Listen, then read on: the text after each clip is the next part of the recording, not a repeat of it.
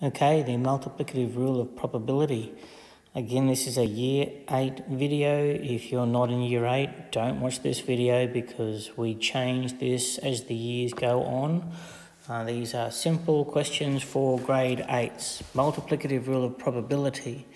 This thing here says the probability of A and B. That symbol there is and. Probability of A and B, and is times, Or is plus and is times, or is plus and is times. Multiplicative rule of probability, and is times. Let's not say that again. Okay, let's go. The probability, I'm doing two things. I'm rolling a die and doing a coin. What's the probability that I roll a 5 and get a heads? So the A is the 5. So what's the probability I roll a 5? And the B is this heads. What's the probability I get a heads? And we multiply it 1 on 12. Let's just see whether that's right. So just with the OR rule, we showed it, didn't we, using WOPO. So we're going to do the same here.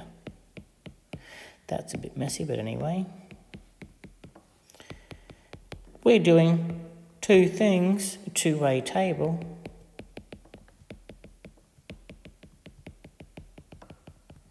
You're getting pretty quick at this, aren't you? Because you've been doing this a lot. Hey, what's my PO? P equals WOPO. My PO is 1, 2, 3, 4, 5, 6, 7, 8, 9, 10, 11, 12. I've got 12 boxes, so there are 12 possible outcomes, and I'm wanting a 5 and a heads. There's only one of them, 1 on 12. That's not a surprise, because that's the answer I got with the rule. That's evidence that my AND rule, AND is times, it works because I've evidenced it from my two-way table. Now that we've done that, we can apply it any way we want. So AND is times. I'm going to throw a coin twice, maybe 2 coins. What's the probability I get a head and a head? So that's 2 heads. So probability of A and B equals probability of A times probability of B. So the head and the head will be probability of a head times the probability of a head. A head is a half, the second head is a half, a quarter. So the probability of getting a head followed by a head is 1/4.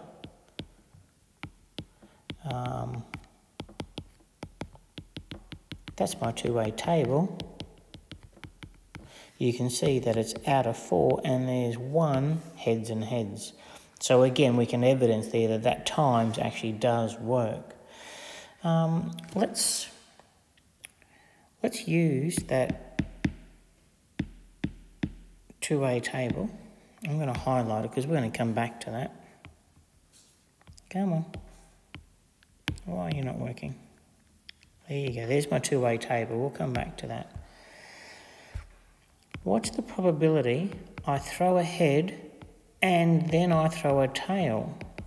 So the probability of a head is a half and is times. The probability of a tail is a half, so that's 1/4.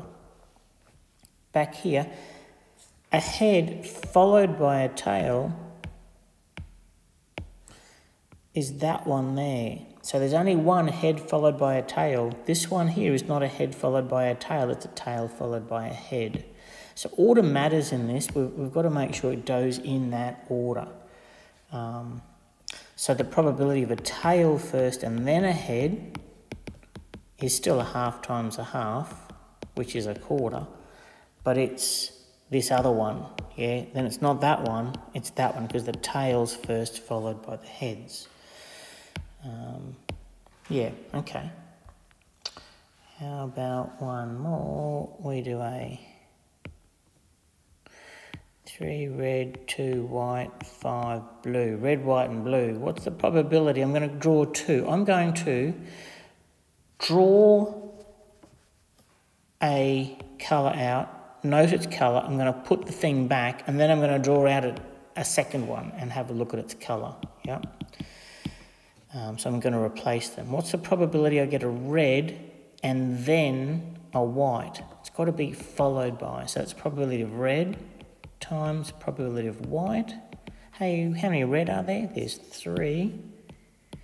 3 out of 10. And then it's white, which is 2 out of 10. How would you like to do that? 2 3s is 6 out of 100. 3 out of 50.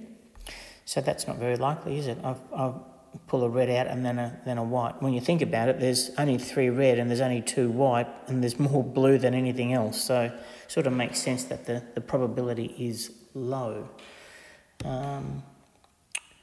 Okay, it's grade 8, so they're nice, easy questions. Everything's in order, nothing too tricky. Multiplication rule of probability.